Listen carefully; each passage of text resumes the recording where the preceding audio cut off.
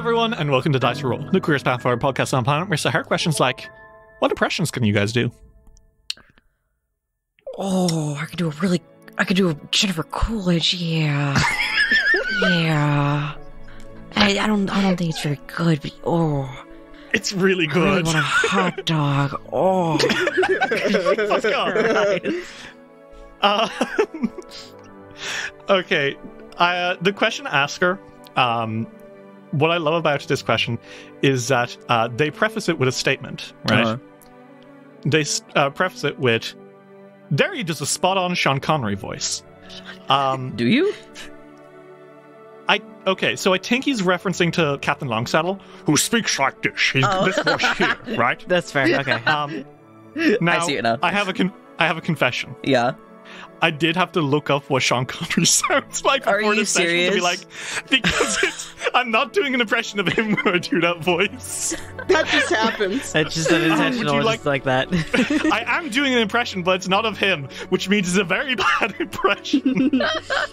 I'm trying to do Brian Cox, the guy who plays Logan Roy in Succession. Oh my god. It does not work. Oh my It does god. sound like Sean Connery, but it does not sound like the guy I was trying to imitate. Sorry, babe. Extremely What about- funny. But the rest of you, do any of you have any impressions that you have in your back pockets? I swear I did, but I literally forget anytime people ask. What you're really good at doing is you're really good at like imitating voices you no, literally just heard. Okay, so I don't have like a particular person, but I do have I can copy every VTuber on Earth. Okay, hit us with we're in your Twitch chat right now, okay? Oh god. One of us Take just me subbed. out. Hit us. Hi guys, welcome to the stream. Today we'll be playing Among Us. Kill yourself. God. You could make money off that, brother. You could fucking go online and milk some fucking weebs out of everything they've got. You really could. Like, because I don't know, the first time I'd ever heard that voice, I was like, "You are copying anime girls," and then I was like, "I wonder if I could do that," and I could. I have scared many a coworker with that one because I talk like this at work too. So they're like, "Why?" Yeah. And I'm like, "You don't like it?" And none of them like it. It reminds me of when the fucking trailer for Ruby Phoenix came out, and it had a clip of Sanku in it, and someone was like, "Oh my god, is Dave not in this one?" No, he's just doing a really high-pitched voice. Like, sorry, man, I just can do that. Pretty funny. Luna, do you have any accent or any surprises in your repertoire? No. Not really. You're so matter of fact about it. You don't have any imitations, No. but you're like weirdly good at doing British accents. Like, Yeah. frighteningly so. Yeah. They're not even the people that colonized us. How'd you do that? Yeah. I don't know. I unfortunately watched a lot of Harry Potter as a kid. It's Oh, like no. that. It's okay, okay. Real. It's okay. Oh, I could do I could do two really specific ones, but I have to like really warm up for them, so I can't really do them right now. But I can do ever since taking tea, I can do a really good Calypso Lemonade Kid voice. Oh my god! That's true. And also That's so true. the Grandma in Hell from Smiling Friends, voiced by Zach Hadel. oh my god. Jesus. I also guys want you to know something that I will die mad about is obviously my accent is really thick, right? You're telling us. Well, Yeah. thick enough, right? I can't fucking TH Yeah. for the quite life of thick. me. I'm sorry. You've got to kill him, Derry. My favorite thing is whenever someone because I do like accents for fucking Dice or Roll, but every time I do an accent, it's an accent with a little bit of Irish in it, because I can do German, but the German person's still not going to say their ths.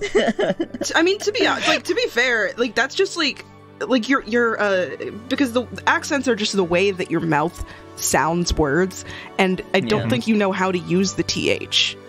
Yeah, I mean, like, it is a thing. The Irish language, not Gaelic, it's not Gaelic, I'm going to get so fucking angry. The Irish language does not have a TH sound in it. So we just... I just You just I'll ball. teach you sometime, babe. I don't care to. You know what? It's everyone else's problem but my own. Do we want to play It's some not everyone Pathfinder? else's problem. Do we want to play some Pathfinder? No.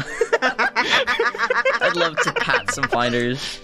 I'm gonna find Patrick. Patrick, where are you? Anyway, do you want to find Pat? Yeah, I would fucking love to find Pat. Where's that cunt been all this time? When we last left our adventurers in the Abomination vaults, the Fogfen Few were tangling with the ghost of Chandriu Invisar, the departed lover of Volok Azanray. You were able to convince her that Azanray did not treat her right, and that she needed to let go of him and move on to the next world. Not before Fiore had his heart stopped by a ghostly hand, but I digress. Happens. After dealing with her, you made your way back to the fiend Korlak and received some information about the legions of devils that once inhabited this dungeon before leaving a long time ago. And with that, you made your way deeper and found a strange hermit living beneath the gauntlet. Very quickly, you were able to identify him as the werewolf Jean Mesmin, the Otari Werewolf, a serial killer who attacked the good people of this town 30 years ago, including the wife of Kilano Latinar. You were able to defeat him in combat, but not before Fiore was bitten by the werewolf, inflicting him with a curse he will now need to have removed from him. You tied him up, and now you bring him back to Otari to face justice for the crimes he committed 3 decades ago. How about we cut back to the Fogfen as you guys march the battered werewolf back to the town that he terrorized? Sure. Silk, Fiore, and Ulrich. The 3 of you walk through the Fogfen with the werewolf, Jean Mesmin. The evening sun is setting as you make your way back towards the town. Mesmin is bound and gagged, because if he were able to speak, I'm sure you would not like the things he has to say. In the distance, in the swamp, you see lights flickering. Will-o-wisps, maybe? Servants of Nimbalot? Who's to say? As you approach the town, which slowly begins to appear on the horizon, the 3 of you have a difficult task to face. Where are you going to take the werewolf? You all know that the town is not necessarily going to be the best equipped to hold a monster quite as dangerous as this. The guards certainly won't be able to stop him if he gets loose. But is it right to have him put to death? If so, do you deliver him to the guards? Do you bring him to Kilano Latinar, the man that he was wronged by? The Dawnflower Temple? Or perhaps the Stone Ring Pond, the circle of druids which he once belonged to, and now and forever regrets ever allowing him in? Yeah, Jinkies. That's really rough, huh? I think as they're walking, and he's kind of shuffling behind them, I imagine. So kind of looks back, and says, So, we all know the town can't keep him. Mm-hmm. So what do we do with him? He was a druid, right? Would they be keen on receiving him back? There are a number of things this man needs to answer for. Not just with the druids, but with Kilano as well. Mm-hmm. And the many families this man has taken the lives of. To be honest, I don't know what the right answer is. But you have a point. The town can't keep him. I guess he's a bit of a free-for-all, isn't he? Seems as such. Clearly none of us have any jurisdiction over him. He's personally done nothing to us other than fight, I suppose. I mean, no. He's... Then it'd most likely be between the druids and the victims, right? Mm-hmm. I'd agree. Perhaps we could stop by and have a word with them before we reach town. Let them know that we're bringing him there. The druids? He nods. I agree. They're on the way, and he affected them too. Yeah. Maybe if we bring him back, maybe some more of the trust between the druids and the people will come back. Oh, I think so.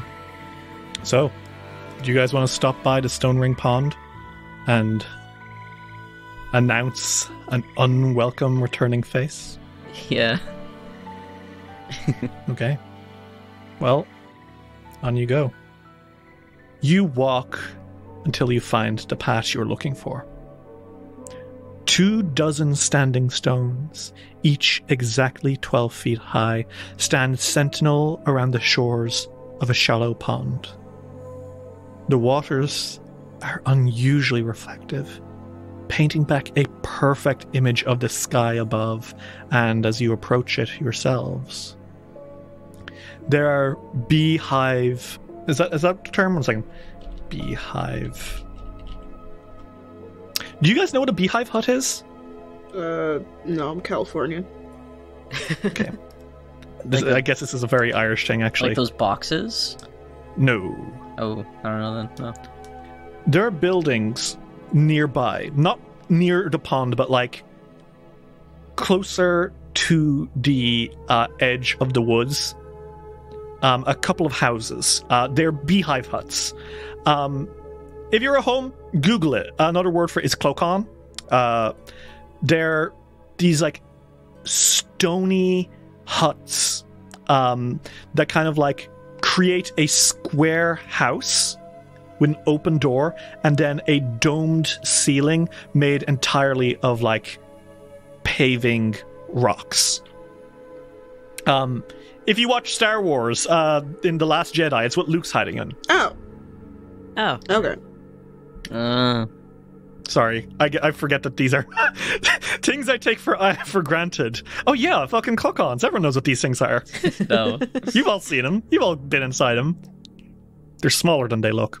But there are these like little like stone huts nearby where the druids themselves live. There's maybe 24 of these guys. And heads turn when you all approach. Some of them seem to grasp the gravity of the person coming with you. Not everyone, but some of them. Mm-hmm. And when Sigek, the leader of the druids, the dark-scaled marine iguana Iruxi, he stands up and he sees you approaching and sees this bearded man. His eyes narrow and he approaches. Who is this? Is it who I think it may be? Yes. Jarl Messman? Yes. He was living in the dungeon. All this time.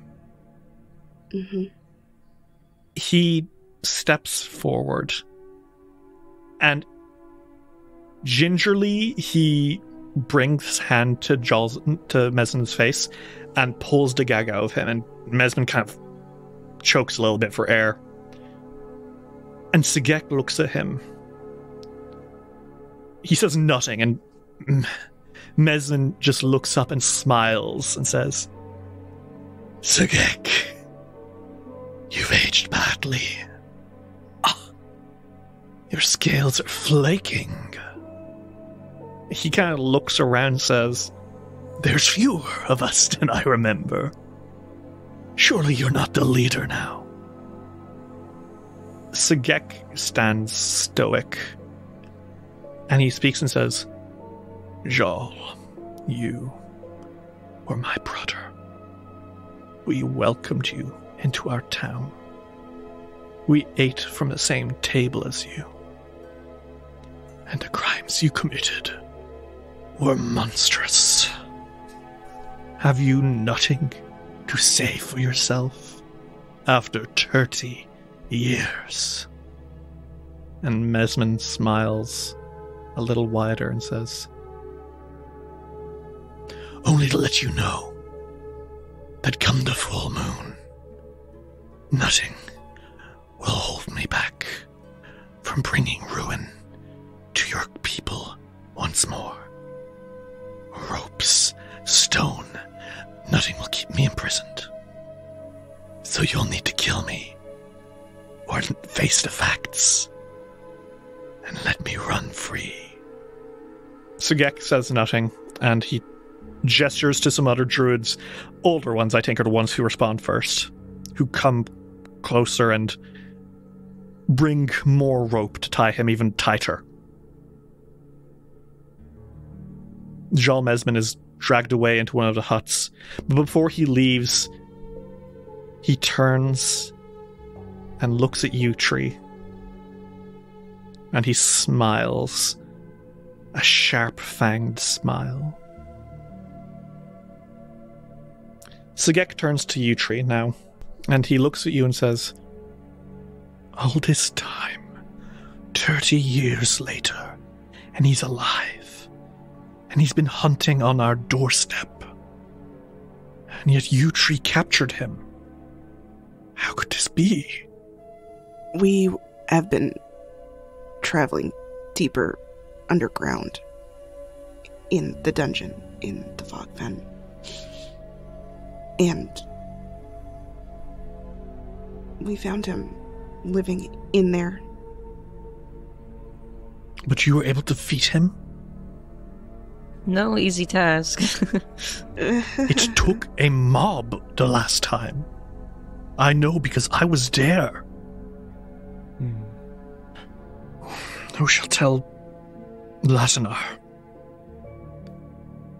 I can handle that. I'll see to it. I have something to return to him anyway. Oh my god. Fuck me. I forgot about it. Oh. I'm gonna throw up right now. Sagek looks at you, Ulrich, and he nods and says, Master Ravra, it occurs to me that you are an herbalist. Am I mistaken? No, you are correct. We will need to confer with Latinar and the other victims, which we will handle once you bring Latinar here and tell him everything. But he paces for a second and he turns his back to you and says, we cannot keep a man like this in the town, not while he remains a risk at least once every month. During the full moon, a werewolf becomes exceptionally powerful. Mm-hmm. You are lucky you did not encounter him under the moon's light. Oh, definitely. Yeah. Normally, one would be able to cast Cleanse Affliction to remove the curse of lycanthropy. Uh-huh. But he kind of stops and looks over his shoulder again. But this only works for those who are cursed with the affliction. Some people are born with it. A naturally born werewolf cannot have the curse removed because there is no curse. It is simply who they are. But there is one way. And now he turns back to you, Ulrich. Mr. Ravra, are you aware of the effects of Wolfsbane? Of course. And I want you, Ulrich. I think you know that wolfsbane stops werewolves. Period. Yes, right? yes, it's Obvious. the Fucking plant silver obvious. bullet. Yeah. However, would you like to make me a nature check to know exactly how it does so? Yes. Okay, yeah. No, come on, man. It's your area of expertise. Yeah. So, wolfsbane. It appears in folklore for its link to were creatures. It is poisonous. Yup. However, if a werewolf is fed wolfsbane and they survive its poison, they are immediately cured of their lycanthropy, Interesting. Oh. even if Holy they're a shit. naturally born werewolf. Now, in the real world, wolfsbane is pretty common. Yeah, absolutely. However, actually, taking the wolfsbane plant and turning it into the poison which is required to cure lycanthropy is quite difficult. It is, you need the exact right measurements, otherwise it is literally just a poison that will kill you, which makes it quite hard to actually get in its proper form. It is a level 10 item. Okay. What you know about it is that if they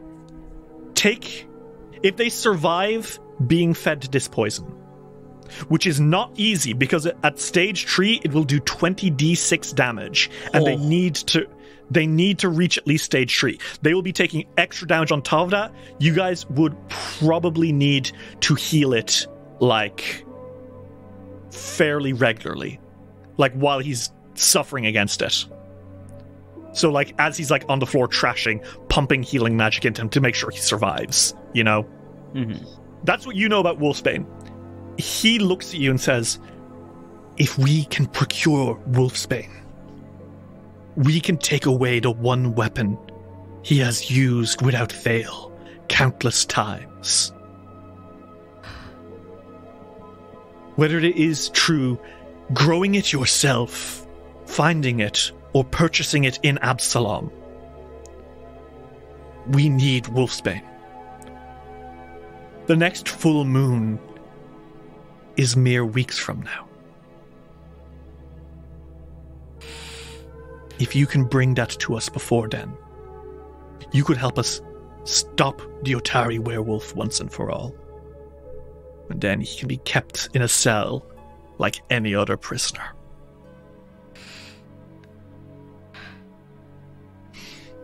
If you do not find wolfsbane before the next full moon, we will likely need your aid in ensuring he does not escape.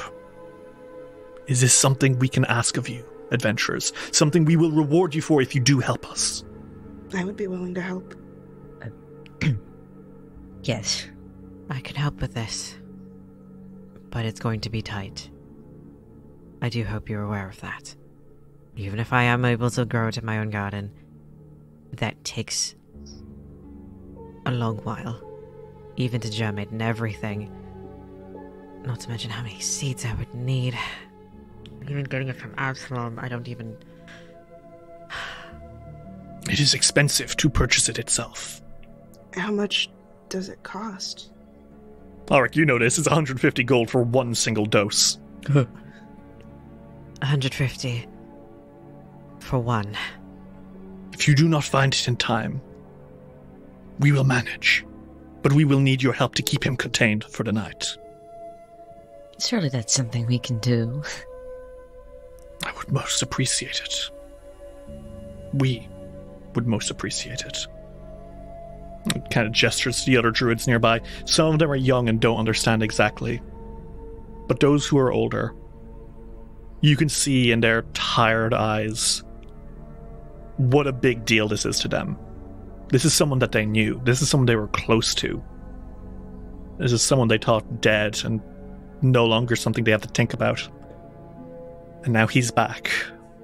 And they're all very scared. We'll help you contain him, and I will do everything I can to get Wolfsbane. Thank you, Master Refra. Master Sunchaser and Master Witchelm. Fogfen Few, you truly are the heroes of Otari.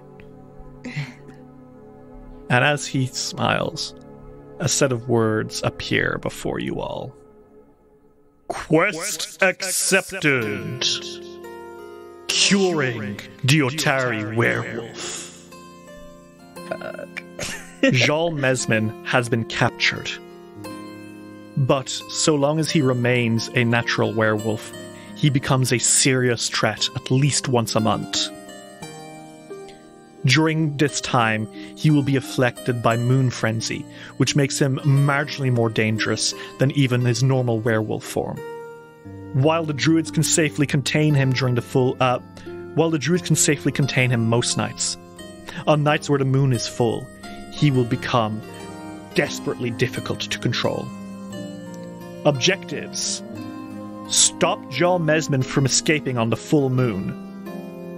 Find Wolfsbane and keep Jal Mesmin alive while the Wolfsbane takes effect on him. And rewards? He hasn't said, but certainly already he will give you a 20% discount on all purchases you make from the Druid's Craft in the Stone Ring Pond for life. Oh my Damn. god. Good God.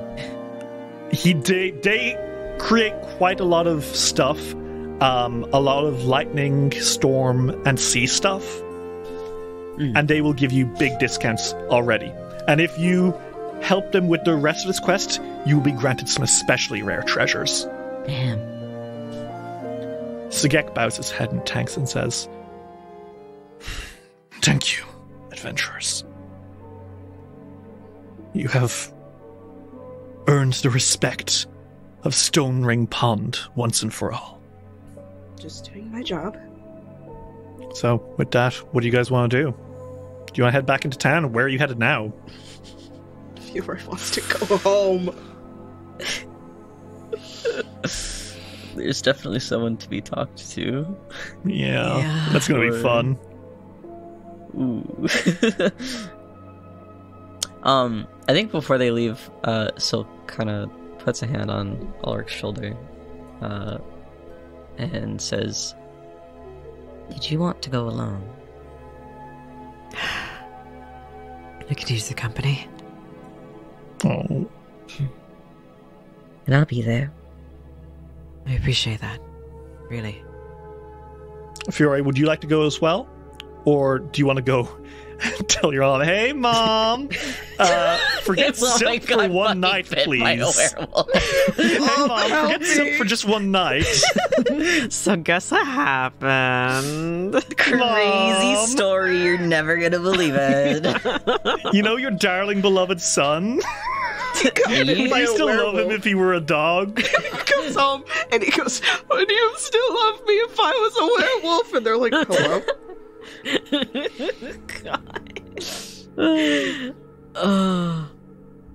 Fiore, you have the curse right now, but the curse is inactive until the full moon.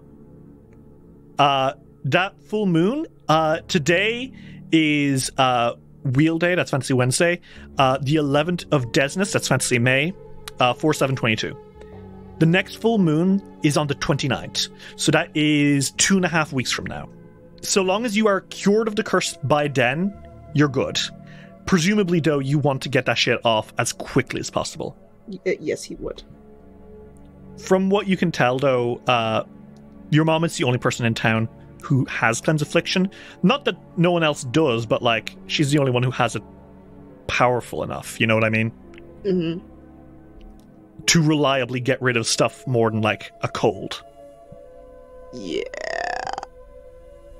Although perhaps the druids could be cajoled into helping if you needed. I don't But for think now- that he wants to tell strangers before talking to his mother. Fair enough. Do you want to go with Ulrich and Silk? I could do that, yeah. Okay. So you guys make your way into town. And as you walk into town, already people are turning to look at you with wide eyes. There's rumors swirling already. Apparently some people might have seen you on the way into town with a mysterious figure stopping at Stone Ring Pond. As you all make your way through the streets, there's whispers of the brave heroes of Otari and their latest incredible feats. But you ignore them. And you make your way into the Otari market to the log cabin where Kilo no Latner stays. It's evening. The markets are busy. So the three of you stride in, and Kilano is behind the desk, and he looks up, his hat off his head, revealing his now balding hair, and he offers a smile when he sees you three enter and says, "Right! Well, if it isn't a Fogfen Few, how are you all doing tonight, everyone?" Pretty good. You seem a little scraped up. You sure you're well? You too. He looks at you, Fury and Silkworth, pretty fucked, honestly. You look like you could use a bed and a bath. Ha. We could. Don't worry about us. We're fine. Really. Something the matter? Can we talk to you privately? Yeah. Go. Lock the door behind you, Sol? Yeah. I think Fiore does that. He turns and looks to you all. You might want to sit down. Alright. You found something in the dungeon. Something I think belongs to you. What do you mean? And he takes out the locket and sets it down on the desk. Kilano is a stoic man. But when his eyes come over that locket, his face kind of goes limp. Like he doesn't know what he's seeing. Almost it looks like he's seeing a ghost. And he does look up at you all, his mouth dropping a little bit. What is this? What is this? How did it end up in the dungeon?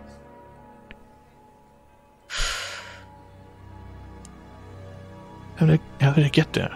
Ulrich looks to Silken Fiore with eyes that say, "Do we tell him the whole story?" I think Silk nods. Fiore nods. Yeah. You were right. This entire time you were correct. He was living off of the lands. No. And made his home in the fourth bottom floor of the dungeon. I'm so Is sorry. he... Did you kill him?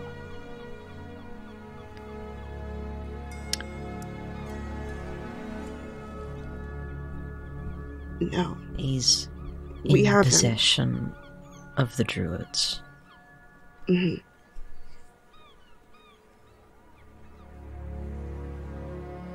They're not going to let him go, are they? No. No. In fact, I've been tasked with removing his lycanthropy. Forever. What do you mean? Wolfsbane. Right.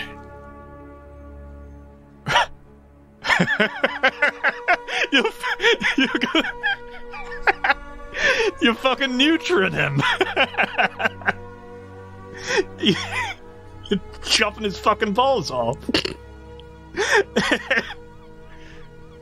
He's there now. Yes. And he fucking gets up. I would But be still- careful before seeing him. He is not. He is Still not a good man. He'll do his best to incredibly- get under your skin, and you certainly do not want to hear what he has to say. He'll know. He's still incredibly dangerous. He is just grinning and says, "Oh, I think I want to go see him. Please, I've spent 30 years wanting to see that face one more time. Please, take me. I'm begging you. Let me go see him.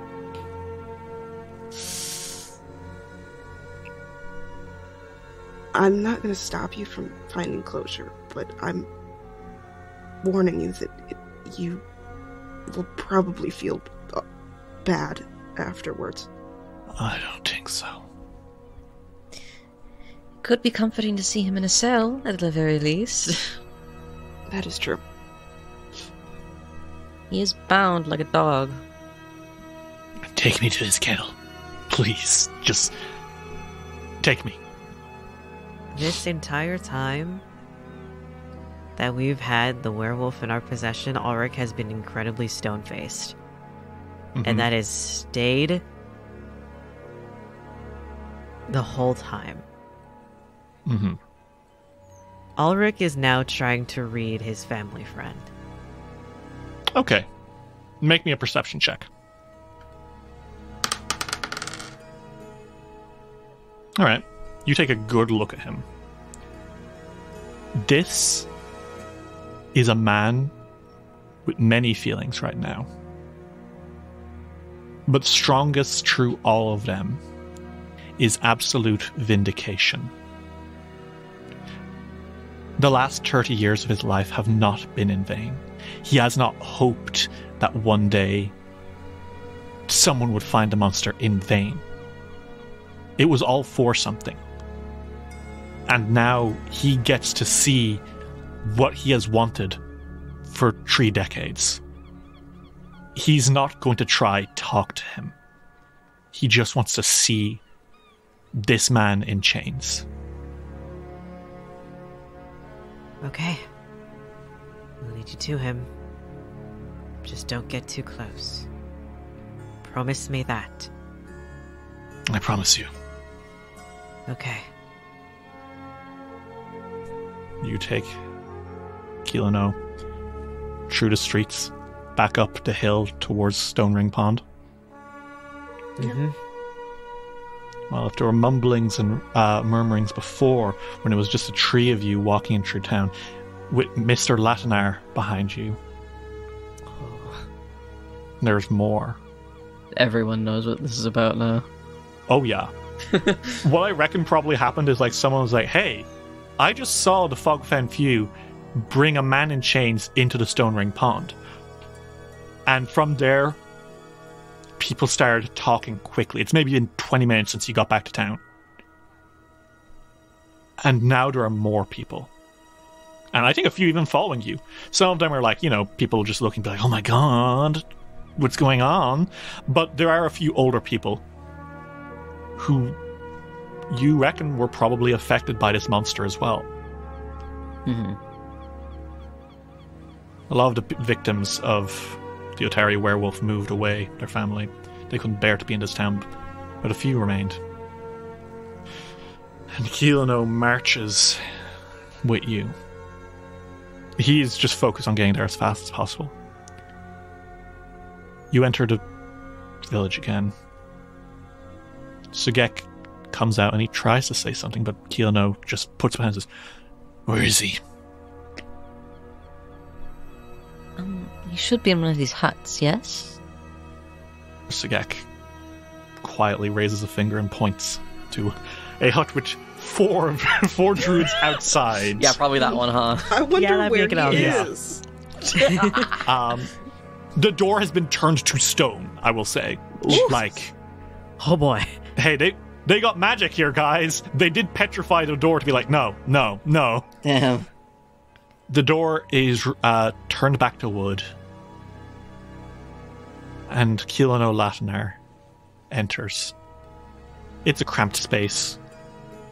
The furniture here has been removed. It is just the Otari Werewolf.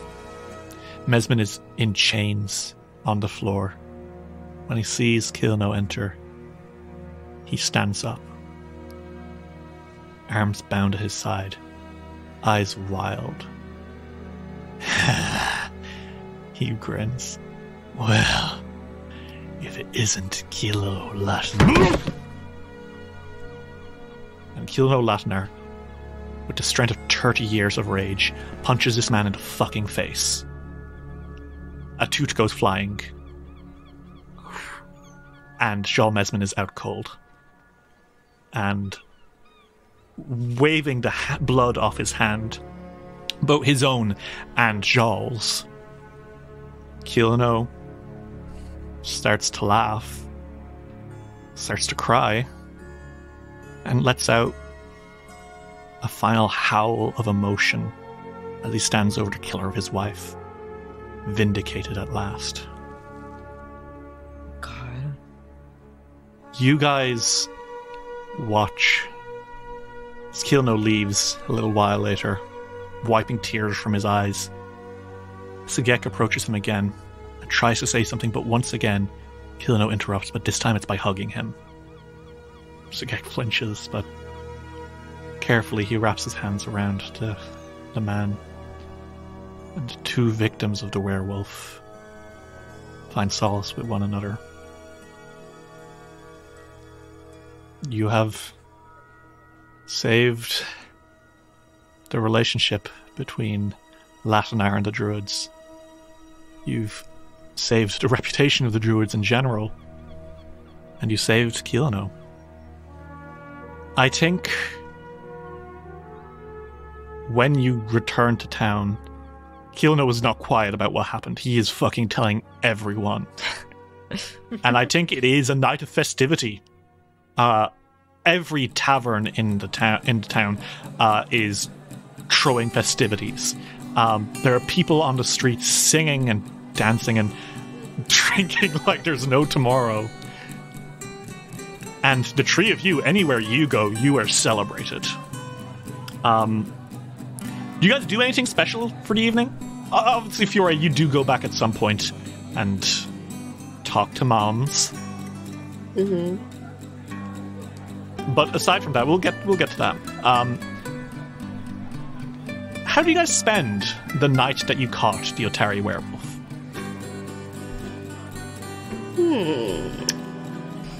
I think Silk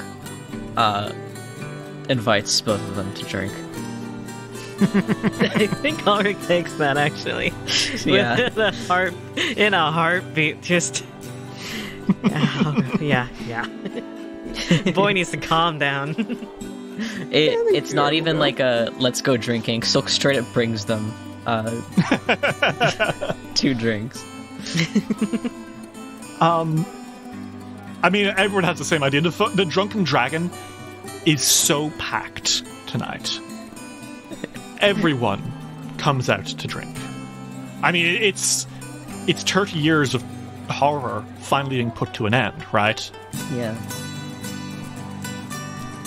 Jenny Rumwall, the proprietor of the Drunken Dragon, serves the most bizarre alchemical cocktails. San and Evanwer are both working double time tonight. Even Lasda Venkervale, who so often looks glum, is nothing but smiles today. And there's other people as well. You were approached at one point by Carmen Rajani, who throws his I think he takes like eeny, meeny, miny, Silk. He takes your hand and throws it in the air and says, "For the Fogfen Few, can I get a cheer?" And everyone is cheering, you know? I think the city, the town watch arrive at some point, and Longsaddle is with them. He doesn't come to drink. He's here to make sure no one gets too rowdy. Business only. He's business only. And he catches the side of you tree. And he has a look on his face, right, that says, "How dare you not bring this murderer to the guards? That is our job. I will have a serious talk with you later about respecting the law." He's not going to approach you tonight. No. Better not approach us ever. Honestly. You guys are heroes in the town.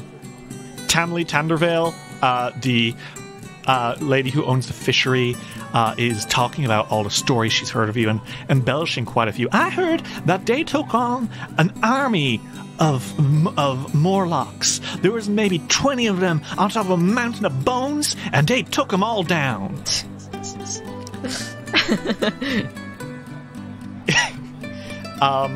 Uncontested.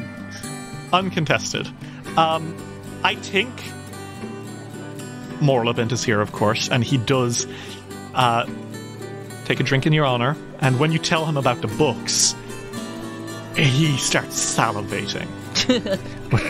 What do you mean?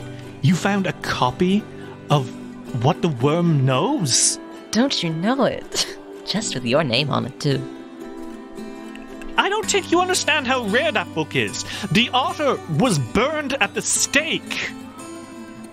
We found more than one, I think. What do you mean? Multiple, and I understand quite well how rare it is. You're okay. Multiple? I'll be keeping one for Multiple myself in my own copies of What the personal collection, but of course I can spare one for you, Maury. These... Okay, I can transcribe them. Oh my word. Can't! He's fucking starts stumbling away. And you know what? I think at some point, everyone make me a perception check. Okay. Okay. I love to perceive.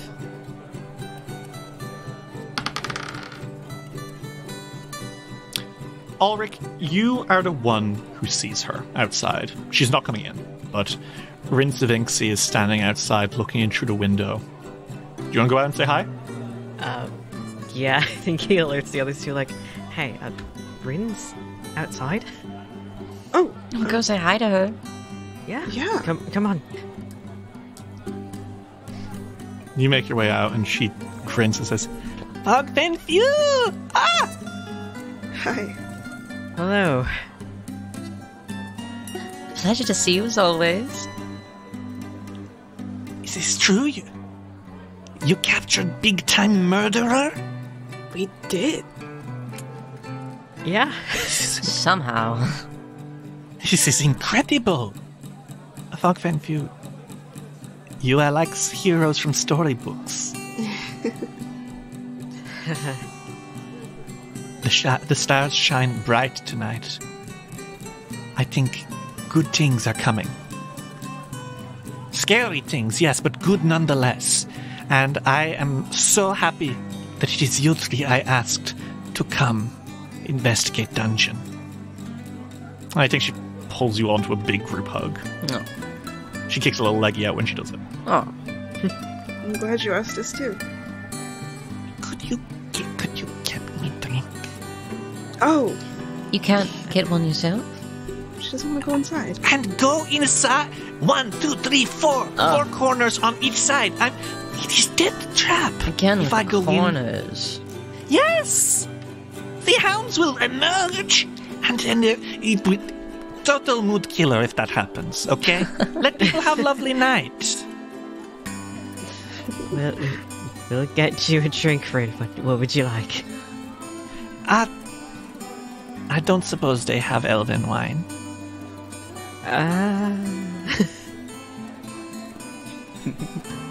I don't suppose they do. Probably not. Likely? If not, I will have pint of mystery juice. You give me whatever. Rain drinks anything. Bryn wants the jungle juice. Give me jungle juice. Oh my god. Sounds dangerous. Okay, we'll get you something, don't worry. You guys have a lovely rest of the night. I think Evanmu reminds you, don't forget, dinner date tomorrow when you're back from the dungeon. Or if you're not going to the dungeon, dinner date. All of you. All of this is news to you. Okay. Vanweir says that in front of everyone, and Silk, who's kind of drunk, to be honest, is like, I wanted to tell him myself. Wait, you didn't tell your date that there's a date? Honestly, how did you... It is a double date. That's what I specifically asked for a double date. I'm not gonna do it in the dungeon.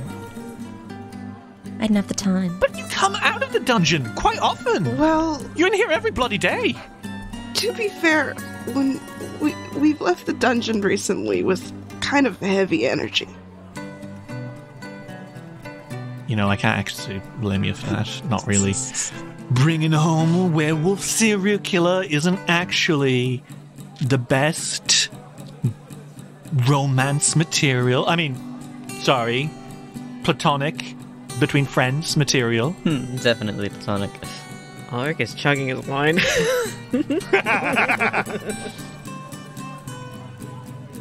Tomorrow, 7 p.m. Yeah. I'm coming. And Silk looks directly at Ulrich. Yeah. We'll be there. Wonderful. It's a date den. Between friends, obviously. Just friend things. Ulrich is going back to his wine. Fiore, when the night is ending, you approach your moms. Okay. I think they are probably out as well, so you might have to like corner them out at some point and be like, hey, so... Mm-hmm. When do you tell them about what happened? What happens is, I think he asks if he could talk to them privately for a minute. Okay. Rumina looks at you and is like, alright, hey, Vandy. And Vandy's like, huh? I'm sorry. Yeah, I'm here. What's going on? Would you still love me if I was a werewolf? The two of them exchange a look. Is this happening in the bar, or did you like take them outside? Oh, we took them outside. Okay. The two of them exchange a look as the cold air blows over you. And Rumina's like, yeah, conceptually I would. Is there a reason you're asking? And Vandy's like, you'd be a really cute werewolf. You'd be a little puppy boy.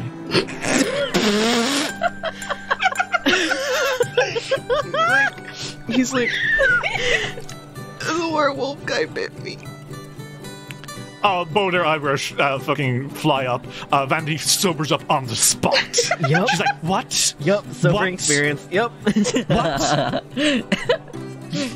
You let that I didn't awful let him. man bit you? I didn't let him. It No, I happened. know you didn't. Fiore, where did he get you? Show me. He shows it's on his shoulder, I think. Oh, no. No. Okay. No, it's okay. And it's okay. We're all right, she says. And Ruma's like, yeah, no, it's okay. Your mom's fine. It happens sometimes, Fiore, when you're adventuring.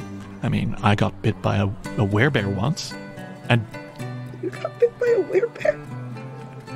you got bit by a werebear? Was it that one? She says, yes, it was. You didn't tell me! I didn't want to worry you. I got Cleanse Affliction and kind of muscled out myself. Why didn't you? Okay, that's fine. No, it's fine. That's all right. That's okay. Don't worry. That's fine.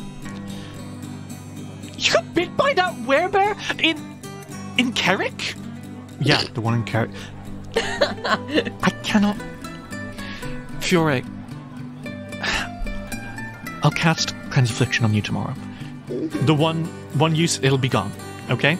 And the curse hasn't manifested yet, so you're fine. It would only be a problem if you waited weeks before telling me. She turns and looks at Rumina. Or years. Rumina's like, it's fine. Don't worry, it's fine. Okay. Silk will need to go one day without my Cleanse Affliction, but he should be okay. We've got it kind of stable right now. Honestly, he might be able to recover on his own. Maybe. Okay, cool. All right. I'm staying with you for the rest of the night. Okay. She clutches onto your side.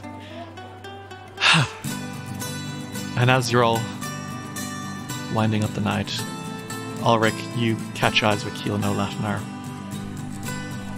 And he has clearly had a lot to drink, but he's a hardy man, and he comes up to you, and I think he gives you a hug. And he says, I cannot thank you enough. I really, truly cannot thank you enough for everything you've done.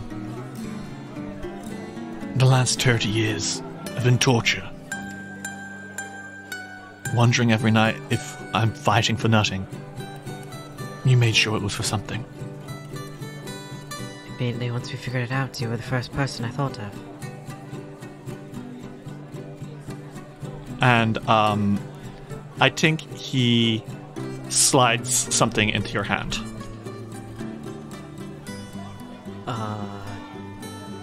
They look at it. What is? It is a lockbox. What's this? This is the reward. They open the lockbox. Platinum coins. Lots of them. There's 300 gold in there. You're sure? That's the bounty I put out, and you claimed that bounty. I suppose. That's 10 gold for every year I've waited. I think it's more than worth it. Thank you. Do you take it? Yes, and he makes a note to split it with the rest of them. Everyone add 100 gold to your sheet. Or rather 10 platinum, I guess. Yeah, true. Slay. How's everyone doing right now as the night ends? Drunk. Yeah? How drunk? Very. You know what, actually, Silk? How about... Okay. On a scale of 1 to 5, how much alcohol did everyone drink tonight? With 1 being like, I had a sippy, and 5 being like, holy shit. It's either 4 or 5 for Silk. I think Ulrich is maybe around a 3, closing in on 4. Feels like a 2. Okay. I want everyone to make me a fortitude save just to see how you're all doing. Can I fail mine on with purpose? Well, the DC will be quite high for you, Silk. Okay. And you are a God. wizard. Does the fact that Ulrich is part of a Vintner family help out with his alcohol intake at all? Secret, please, by the way. Okay. And Ulrich, I'll give you a +1 on your save. Okay, that's fair. Nothing that too. Oh no. Okay. Okay, funny. Ulrich, you're a little drunk.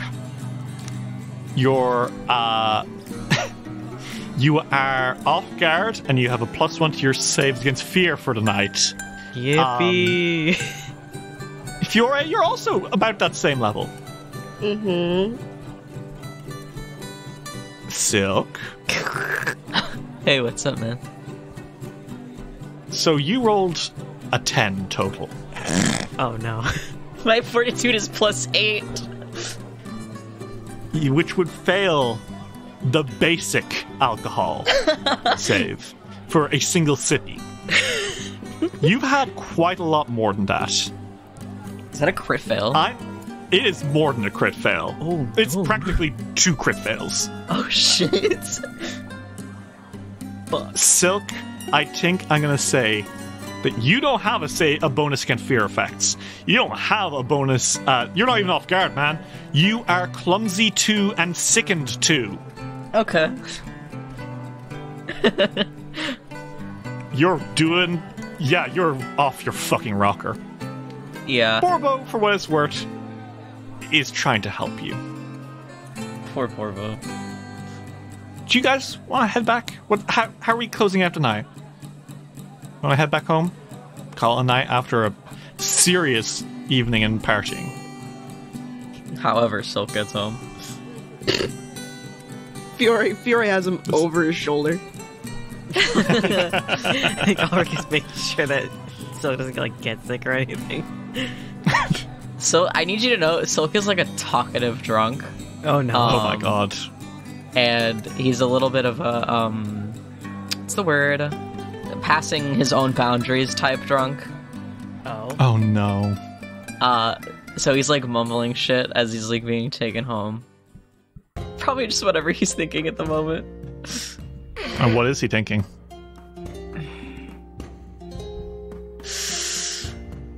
Oh god, I really don't want to go to Absalom. Why not? I'm gonna have to end everything. End everything? No one's gonna like me anymore. Why would we stop liking you? Because you're gonna find out I'm not very fun. Silk, what are you talking about? I think you're plenty lovely. You're currently being carried over Fiore's shoulder because you got a little too tipsy. This is pretty fun. You have nice shoulders, Fiore.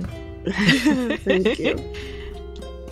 He's like, he's full like dead body weight on Fiore, by the way. He's like dangling his like arms over the side. Fiore is like, yeah, I'll just deal with that. He's like, do you know somebody in Absalom? Or is something... I know everyone. How do you know everyone in it? I'm so popular. You are pretty popular. And pretty. This is true? Yes. You get to the front steps of Silk's place. Do you drop him off and let him hobble back home to fall asleep somewhere? Or what's the plan? Fiore wants to take him to his bed.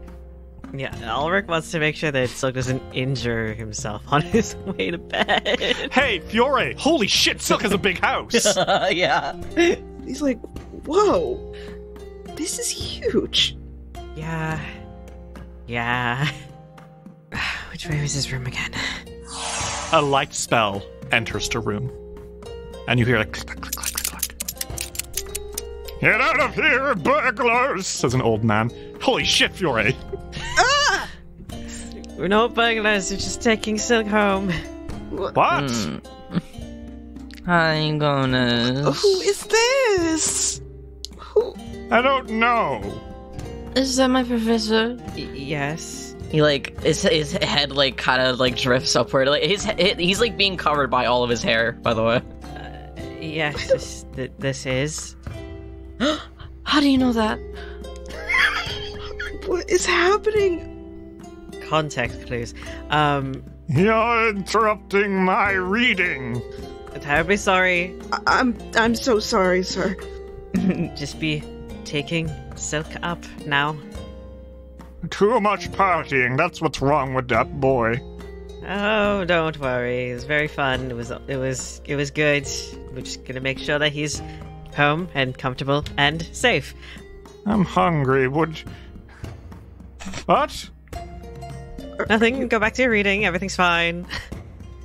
Huh. He looks at you suspiciously. He looks at you, Fiore.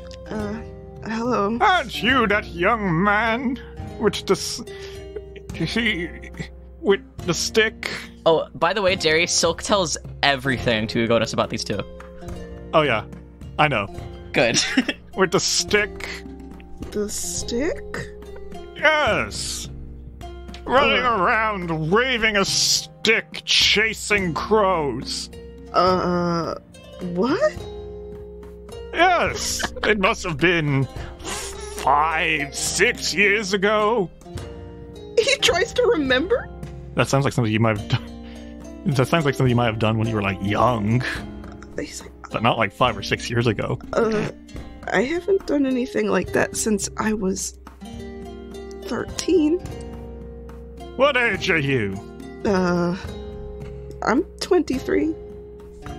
No. Yes? He does not look like he believes you. He's got a grown man. You can leave that in the kitchen. He points at Silk. I'm going to go back to reading now. That? And make sure to close the doors when you're leaving. I can't have you delivery boys make a mess of my... You keep letting the animals in. Yes, sir. And with that, he fucking skitters off, mumbling to himself. Silk, like, starts laughing. He's like, he called me a boy. He doesn't do that a lot. What is your living situation? Who is this guy? I'm just boarding with him. He's so kind. Who? He's my sponsor. Your sponsor for? Sponsor? Staying here. Are you just boarding with a random man? No. He used to be my teacher. Oh. It was fun. None of mine. I don't remember. You don't remember? I'm too drunk. I'll ask you tomorrow. I won't answer. At least in drunk, he's self-aware. So, do you guys plop him in the kitchen like a bag of potatoes like you were demanded? He's like, I'm taking you up to your room. Which one is yours? The really pretty one. Door-wise, is it also decorated by the door? You've been there before, you should know. Ulrich? Ulrich just looks at me right like... We'll drop off Silk first and then I'll let you know. Ulrich has never been to Silk's room. Yeah, it's like... I think he's just going along with it for Silk. Yes, yeah, okay. But to refresh, you have a big house. Borbo kind of clicks up and says, Would you like me to take care of these from here? Borbo, that would be very appreciated. Okay. Hooray! Borbo is useful. Come, meet Master Silk. Can you walk? Yes, with your feet. 1 foot, 2 foot. I don't have those. Then you must squirm like a worm. Come! Okay. Fiora, what do you do? I think he, watches. You put him down and he starts fucking... No, Silk falls asleep as soon as you put him down. Oh my god. Borbo lets it out before he starts taking Silk and trying to drag him.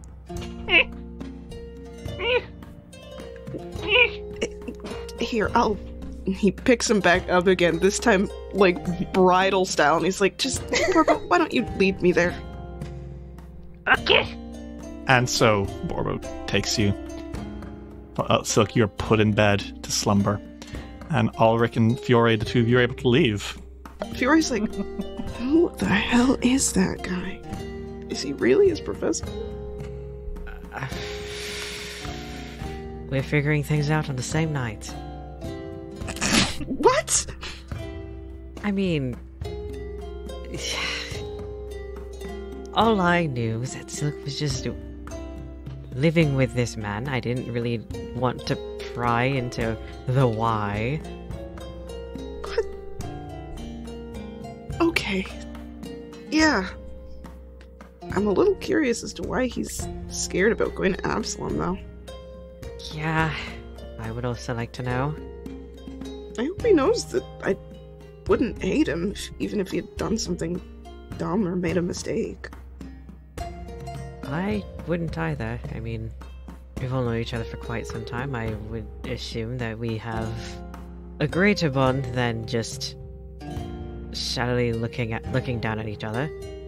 He's probably just drunk and nervous. Probably. Very drunk. Quite. What do you mean? What did he mean by already been to his bedroom? Now that one wasn't true. What? That one, I think I should ask that as well. I have never been to Silk's room. I've seen Silk's library. I've seen the observatory. I haven't seen the room. Interesting.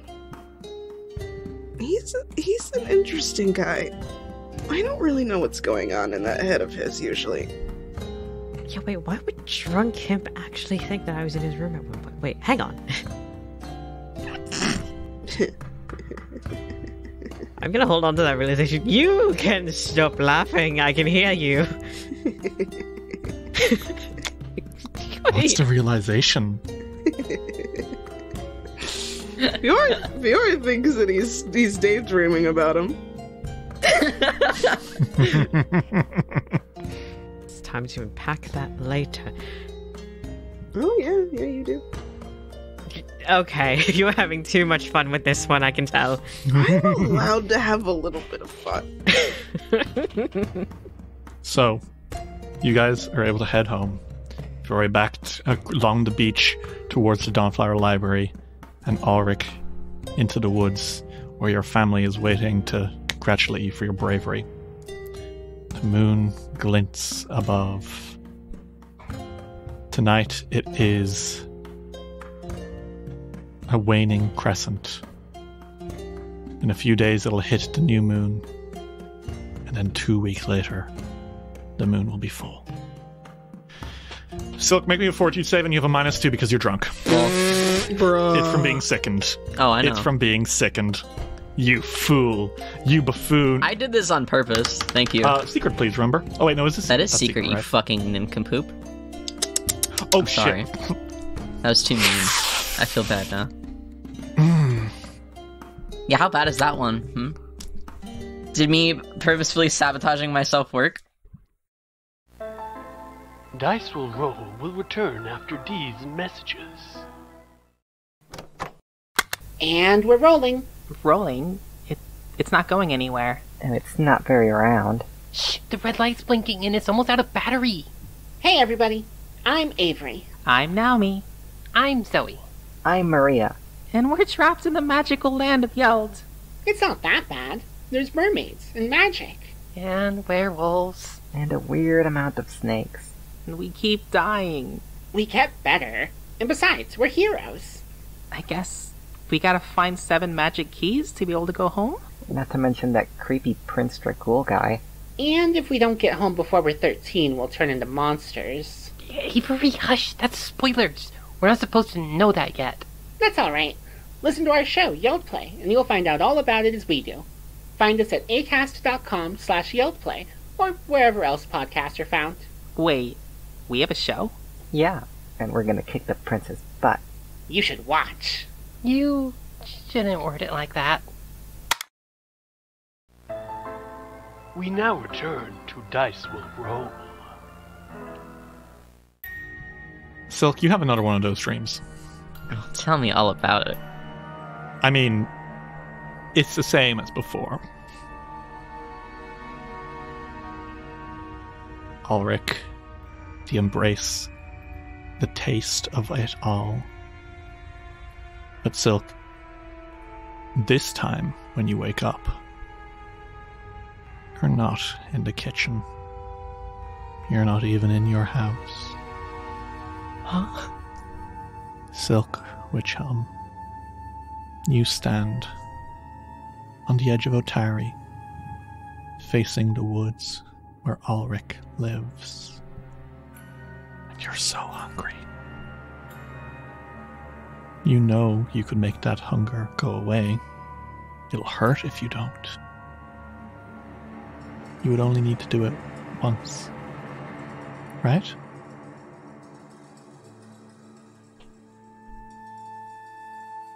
Those desires, those ambitions, are you really going to let them go? There are animals in the woods, right? Yeah, quite a few. Silk bites down on one of his knuckles. I don't think he's in his right mind. Right enough to where he doesn't, start walking to Ulrich's house. But just mad enough to where I think Silk looks for something in the woods. And I pull out my rulebook for the subsist rules.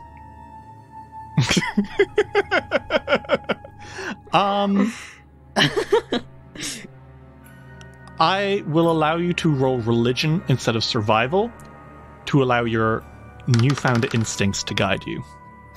Okay. There you go. Oh, wow. Yeah, that's a fucking good roll. Okay. It feels like a dream. None of it feels particularly real. And most animals you would not be able to catch. But you find one tucked away in a little hole. And you're able to catch it, and you consume it. A little rabbit. And it tastes divine. When you come out of your fugue state, you are back at home. You almost believe that was part of the dream. Were it not for when you pass the mirror, the blood smeared on your face. I like to think that somehow he got into one of his nightgowns, and there's just blood all the way down. So you did, unfortunately, crit fail on your save against forbidden cravings. Sorry. It happens. Smile. It does happen is the problem. So you did jump up 2 stages instead of 1. Okay. What stage are we at, would you say? Well, I would probably say that you're stage 4. Oh, how many stages are there? 5. 5 isn't lethal, but it's not great. It can be lethal if you act improperly. That's all I'll say. Okay. By consuming that raw meat, you are saved from being sickened, which is great. You don't want to be sickened all day. That being said, you take 2d6 void damage anyway this morning. Anyway. Mm-hmm. Okay. He takes it. So, morning. Good morning, everyone. Rise and shine. Morning. Jesus Christ. You guys meet up on the edge of town. Are you good with us saving the dinner date for when you come home from the dungeon? Yeah, that's fine. Yeah, that's okay.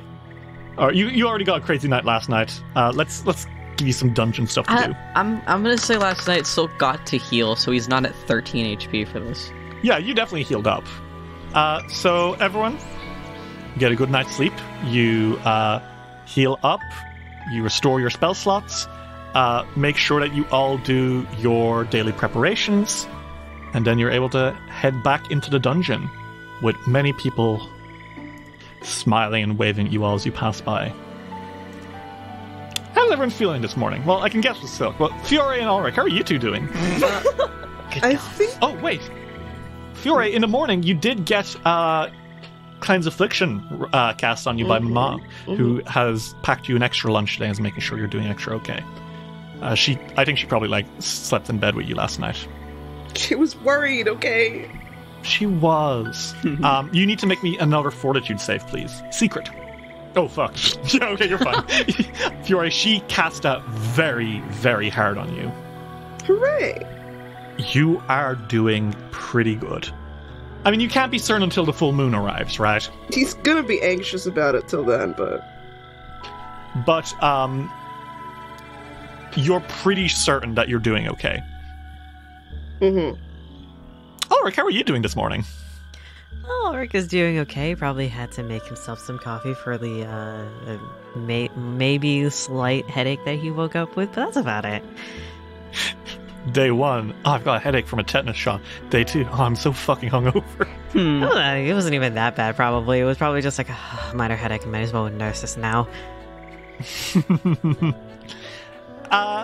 As you make your way into the dungeon, what's the plan? How are we approaching the vaults today, everyone?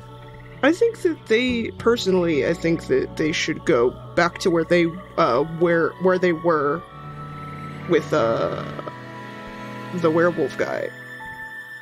Okay. Are you looking to summon the footsteps again, or are you just I think Fiore would want to see if they could find them, but even if not that, just that was a pretty good lead, he thinks. Okay.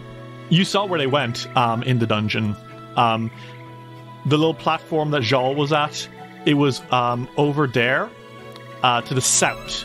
That's where they jumped off into the water and went to the south. So you have an idea that that's where those footsteps went. But there's other things to do down here, one way or another. Oh, yeah. There was that long corridor with the strange glowing lights and the bizarre-looking temple to the north. There was a locked door to the north that led somewhere. How are you all doing as you get back to this floor? And did you follow the footsteps, or are you going in by yourselves? Fiore would want to follow the footsteps, personally. Yeah. Footsteps. Okay. Yeah, footsteps. Continue following those footsteps. You return to that bathroom, the one where you first found Otari's footsteps. And carefully you retrace them. They make their way downstairs. They hide away for a while in that room with the couch, the one which brought you into the clutches of the ghouls when you tried to follow it. You make your way down past the place where Jal Mesmin once hunted. And now those glowing footsteps continue to lead you deeper into the dungeon. So, the footsteps trail along here, along that big platform in the water. They pace around confusedly before they take a plunge into the water and move across to the shore beyond. Not going north like you did when you were following Jal, but to the south, deeper within. What do you guys do? Silk looks disappointed that it goes over the water again. He doesn't want to fall in again. Will Ulrich finally get wet?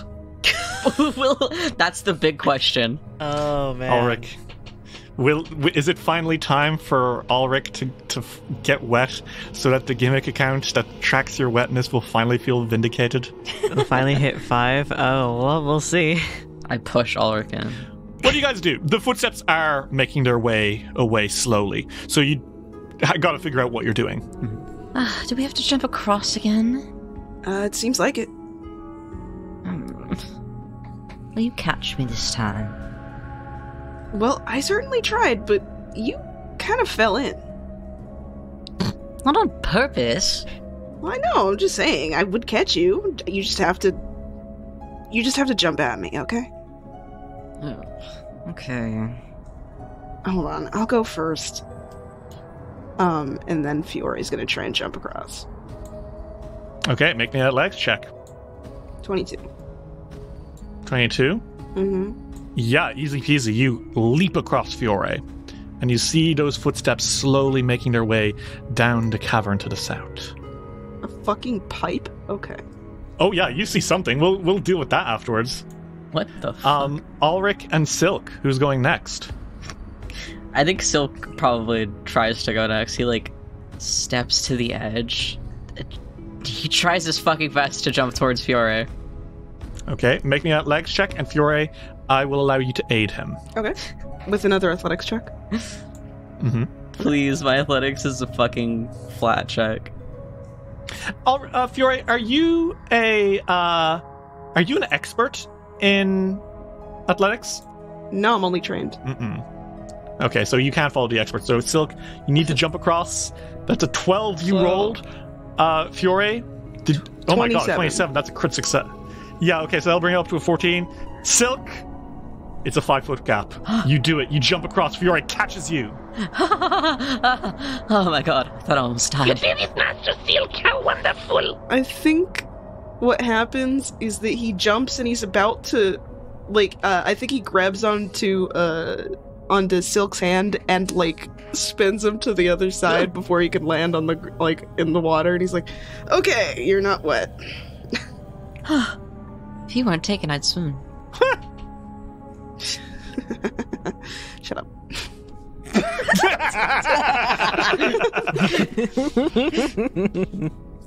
Ulrich, come on, man. Can you do it? There is a handsome man trying to catch him. Okay, so you roll me athletics again, Fiore. Yeah, he'll do that. Wait. Oh my Damn god. it. Why is he so good at this? Why are you so good at it? I don't know. What do you roll, Luke? 14. 30. Okay. Ulrich, you jump across and Fiore kind of catches you as well. You're good. Sorry, gimmick account. Not yet. You're gonna have to suffer a little while longer. It's so close. Now, what is that? A pipe? Yes. Is plumbing And- down here? In The footsteps keep walking, and you guys... Yeah, you uncover something quite strange as it moves to the south, huh? A rusty metal chute protrudes from the ceiling to the west here, coming to an end over a pool of slimy water. A huge mound of fungus lies under the tube against the west wall, resting in a strangely monstrous shape. Would any of you like to roll me an occultism check? Sure. Yeah. To see, because like there is a weird monster shape in the pool of slime. I don't know shit, but he'll try. Finally, something I'm really good at. I'm really bad at it. I have a +1. Damn. We swapped. A little bit. Okay. So, Ulrich and Silk, you both know what that thing is. Mm-hmm. That is a monster called an Offalt. Found in castle dung heaps, city dumps, and sewers, Offalts are living amalgamations of wet detritus, sewage, and rubbish. They carry a disease called wretched weeps that causes the victim's blood to seep from its pores. Oh. They're kind of like an insect, which I guess like a beetle nearly, except they gather trash and make it into an armor. And they will sometimes straight up cause that armor to, after they've collected enough, turn into a cocoon. And then a fully grown Offalt will explode out, capture its victims, and slowly eat them alive. Ew. It would seem that this was a disposal pool where all the trash and garbage that this place was creating was tunneled up here and splattered out, and an Offalt lived here, but it's been 500 years. Huh. Is it alive? It's so dead.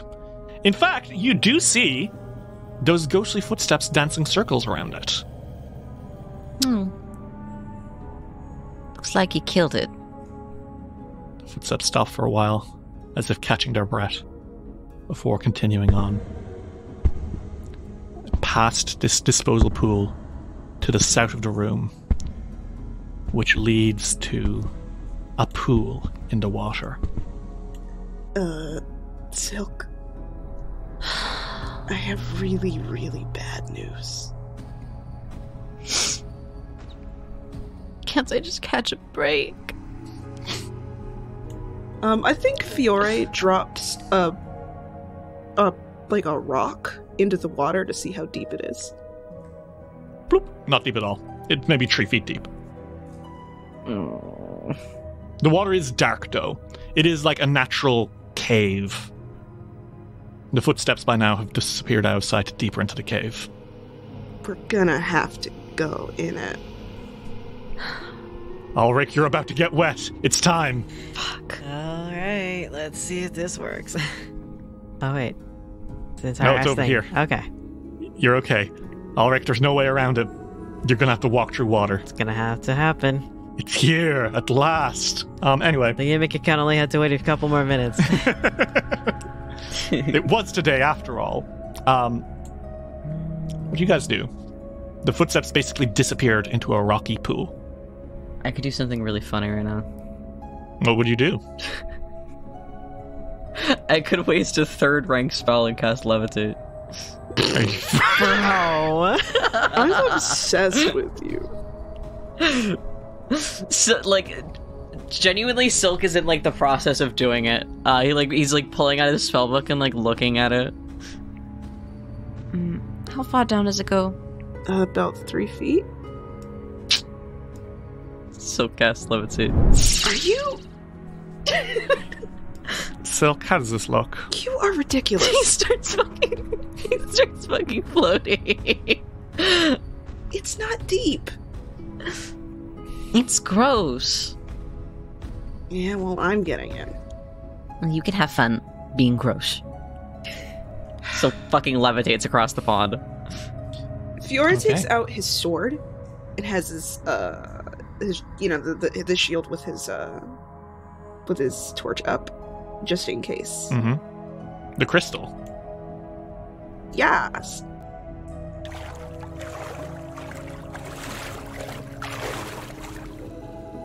Oh. Yeah. Ulrich, you coming? Because Fiora sees something. Yeah, Ulrich steps in. The water slushes up, probably up to your hips, Ulrich. It's cold. Still, and yet so clean and so dark. And then you all see it. The footsteps coming to a halt. A low, rocky aisle rises less than a foot above the water here. Its surface covered with a fine layer of pale green mushrooms and mold.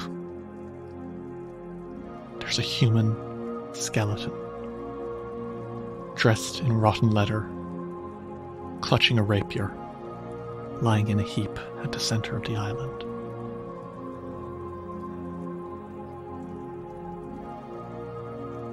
Huh.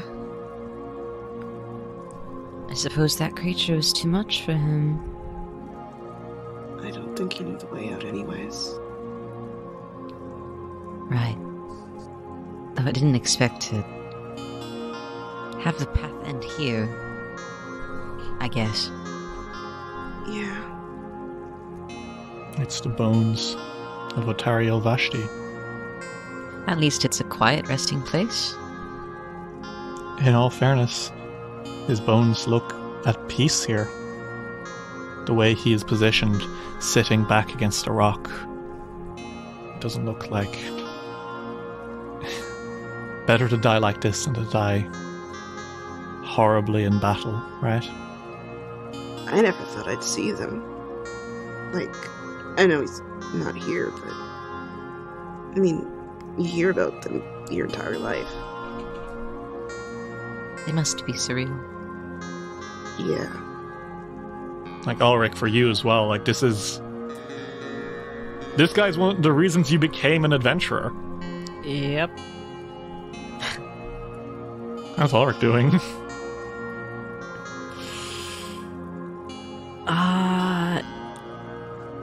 Not great, but yeah, I guess just not great. What do you want to do? Should we leave Mr. Otari here? I don't know. Would it be disturbing him to move him? I don't know. I've never had to make a decision like that before. I can't say I have either. I don't know what to do. I feel he deserves to be at rest with his friends rather than alone in a place like this. I kind of feel that way too.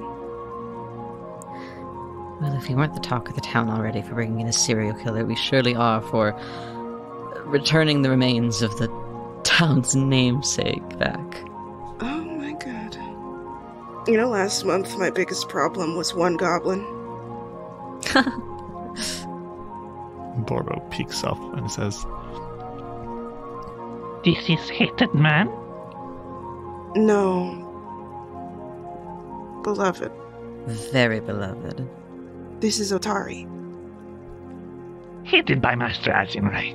Well, that, yes. Then yes. Completely. Then yes. This would be the man. Maybe he has hero treasure. Oh, God. Bobo, are you saying we should rob Otari? He's not using this, no? No, but, you have a point. It is treasure of the hero, the saint, who stopped the Mistress Belcora from taking over the world. Silk looks convinced. God. I should point out, Silk only has 5 minutes on levitate. He stands on a rock. That's not going to stop the flow of time. I know, but it means that he won't splash down if they take long enough. Okay, fair enough. But if we're gonna loot him, let's not take our time. Oh my god. Is it insensitive? Sorry. Oh my god. He's like, I mean, we need to take him back anyways. We do need to take him back. I don't think any of us is really going to use the rapier. No. No, I feel like we should bring it back to the temple. Yes, I believe so as well, since the other weapons are also there. Yeah. Do you guys reach forward and take what's there? I don't like that. Don't just ask us that. I'm asking, do you take Otari's stuff? I think Fiore is going to very gently. I think he's literally praying right now. Ulrich is investigating the fucking mushrooms that are surrounding this man. Like, he's poisonous. He wants to know. Is it going to set off anything if we, like, disturb the bones at any point in time? I think you recognize the mushrooms. Okay. I don't even think you need to make a nature check. I think you just do. Okay. This is your area of expertise, right? Yes, it is. They're bioluminescent mushrooms, Okay. but they aren't particularly dangerous. Okay. This particular cave just happened to have a lot of them, kind of keeping his final resting place bathed in light as he stumbled into a dead end and succumbed to his wounds. Okay. I guess it should be fine. We're not going to get hit by poisonous spores, at least as far as I can tell, so it should be okay to move him. Great news. Silk watching from afar. You take the bones of Otari and you, I think, like Fiora, you put a hand around his shoulder blade. And then you feel a cold sensation on your chest as you are pushed back. And a voice says, "Do you mind much?" Oh. Actually. And sitting up. Oh my god, Fiora's gonna piss himself. There is a man. Oh my god. That's in character. Oh my god. Seriously. A ghost sits up before you all. His eyes are white, and his skin is mottled. There are scabs all over him, ones which resemble those that might form if you were infected by a disease that makes you bleed through your skin. He wears leather armor, striped pants, and has daggers along belts. He has a little goatee that comes out to a point and a long twirling mustache. His hair is long, kept in a ponytail. And as he sits up and floats a foot off the floor, the ghost of Otari Ilvashti looks down at you, confused for a moment before he says, "Kaelin's breeches! Oh my god, you're Otari. You're not monsters, are you? No. You're people! Huh. Yeah. Are you Israelites? Oh my days! My goodness. Oh my god. No, but not monsters. We're people. Sorry, I should point out, don't worry. I know you're startled and frightened because I'm a ghost, but sure. Oh, thank God you know. Oh, yeah. Excuse me, Sir Elf. You see this beneath me? You see what's right here beneath me? It's a bloody skeleton. Oh, I don't know. Some people are in denial. Oh, yeah. I don't know how well you took it. Fiore is like literally leaning against the wall. Oh, no. I'm in no denial. I know where I am. I've been wandering these dungeons for a little bit, although, can't go too far. Sherlock, greetings. My name is Otari Werewolf. Oh my god. You led us here. What? You led us down to you. No, I didn't. We followed your footsteps. Oh. Is that something I can do? Evidently. That's bad. You don't know that you can do it. No. Oh my god, Soul Cop's over. I don't know a lot of things. My name's Otari Werewolf. Pleasure to meet you. In life, I was a what? What's wrong? No, nothing. We just know you very well. These two can tell you all about it, I'm sure. The hell do you mean you know me well? What? The town we're from is called Otari. That's a weird coincidence. No, it's really not a coincidence, even a little bit. No, the mayor's the descendant of Yusufana. What? You're,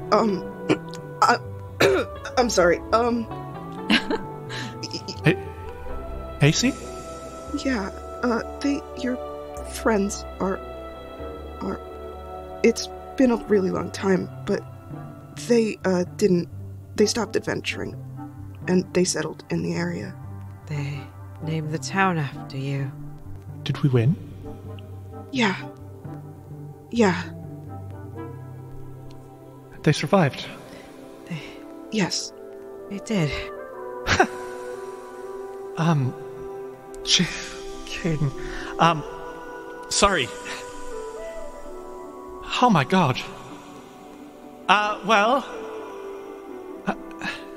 how many years has it been?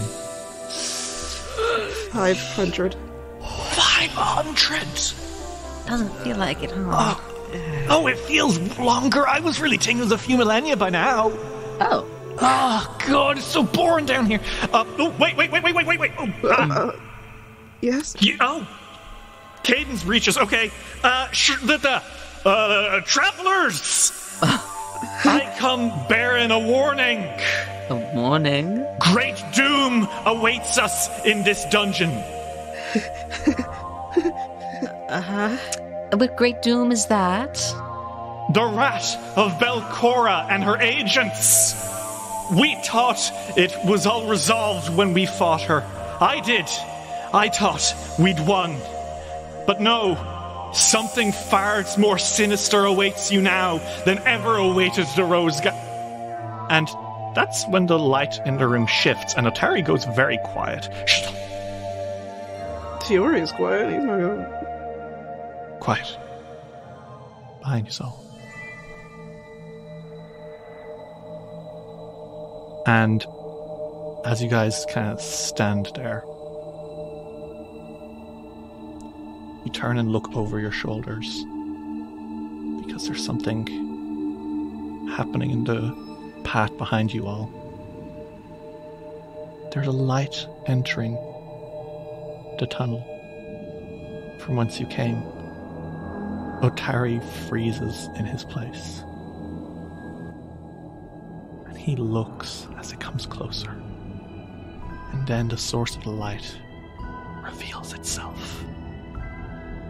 A glowing skull emerges into the visibility. Beforehand it was just a light, but now you see that burning skull with alien light following behind it. It is flanked by two smaller lights, ones which barely seem like physical forms, almost like a tangle of hair made of glowing strands of light. They swim through the room like fish. And that glowing skull comes closer. When its eyes settle on you, it shrieks out. And Otari yells in fear. Oh! Quick to arms! He says, and he pulls out a ghostly rapier. It's the eyes of the empty dead, her agents. Oh, they know we're here now. And you're on a timer. Quick, boys. Let's show them what an adventuring party can do. Okay. We're gonna fucking die. Will-o-wisps, flanked by smaller ones, shriek forward, moving in unnatural patterns towards the island upon which Otari Ilvashti died. The ghost of the legendary adventurer pulls a sword, steps forward and points. Silk, you twirl out your pistol. Ulrich, you raise your bow. And Fiore, you turn, scimitar in hand, as these monstrous creatures surge forth, bringing the light of an evil from deep below before you.